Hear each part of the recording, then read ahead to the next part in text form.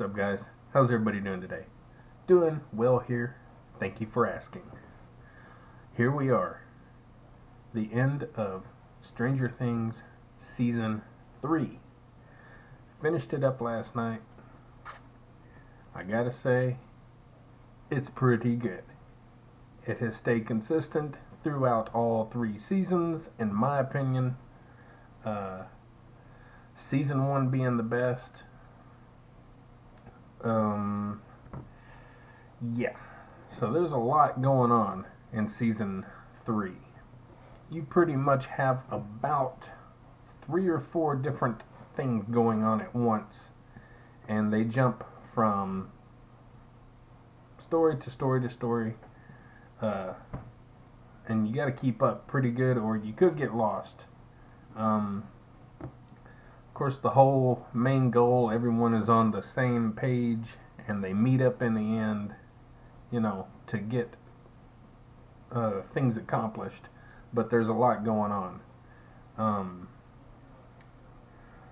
There are some standout moments that I'll talk about just briefly, because this isn't a review, this is just my initial thoughts. So let me find the names that I'm looking for here. Okay. Like I said, there's different things going on in this season, and different groups of people. And for me, which I think is a lot of people's favorite part of the season, are the characters of the character of Steve and the character of Robin Buckley. Now, of course, those two meet at work. You'll see. I'm not really giving nothing away. And they end up with Dustin and Erica. They end up with Dustin, Erica, and Steve and Robin all in one group. Yeah, so they are probably one of the best parts of this season. You'll enjoy it. Winona Ryder still does a good job, although she's not as prevalent really in season 3 as much. David Harbour, of course, Jim, he does a great job. There's nothing you can say about their acting. Again, it's still good. All of them across the board, all of them are doing a great job. So the acting is nothing to be concerned about from anyone. Like in the whole series, everyone's doing a good job. Like nobody stands out as bad at any point. You have a kind of a separate story in there with the character of Nancy and Jonathan, and it's pretty interesting. And they, of course, and then they all end up together at the end and all that. But you'll like their little story going on there. And there might be some issues with Elle. Not gonna say, but some things might happen that make you go, uh-oh, what's going on, Elle? What's going on? They're gonna make you think a little bit. So get ready for some Elle. Of course, I'm looking at a page over here. It's got all the cast and characters and stuff on there, because there's just too many for me to remember right now. But and one of the other characters, Billy,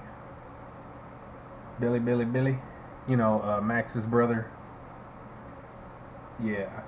Of course, he was a jerk, and you're gonna see a different side of Billy. You're gonna see a side of Billy that we didn't see the season before, a little different Billy.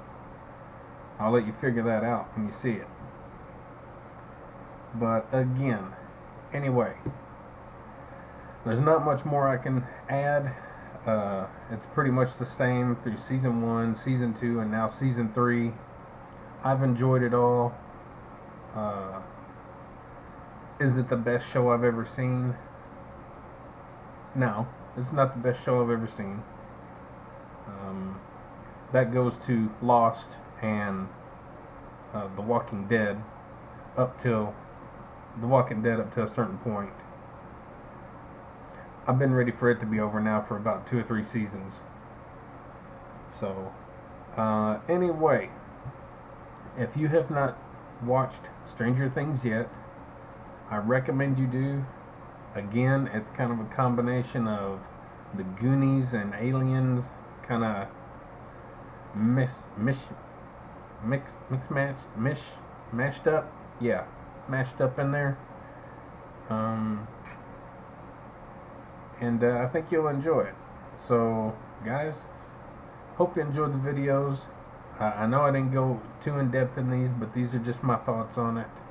I don't want to really go into a big review, so we'll leave that possibly for another day. I'm just giving you a regular guy's viewpoint from myself to you of what I think.